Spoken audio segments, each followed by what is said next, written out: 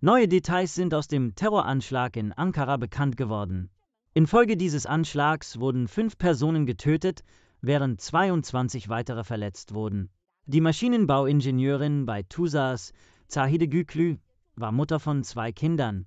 Sie wurde von den Terroristen getötet, als sie am Tor der Luft- und Raumfahrtindustrie ankam, um die Blumen abzuholen, die ihr Ehemann ihr zum Hochzeitstag geschickt hatte, berichteten lokale Medien. Innenminister Ali Yerlikaya sagte, dass die beiden Angreifer, ein Mann und eine Frau, getötet wurden. 2 der 22 Verletzten befinden sich in kritischem Zustand. Mehrere Schüsse wurden gehört, nachdem die türkischen Sicherheitskräfte am Tatort eingetroffen waren, in der Hauptstadt Ankara, berichteten lokale Medien. Ich verurteile diesen schrecklichen terroristischen Anschlag und wünsche unseren Märtyrern Barmherzigkeit, sagte Präsident Recep Tayyip Erdogan während eines Treffens mit dem russischen Präsidenten Wladimir Putin in Kazan, Russland.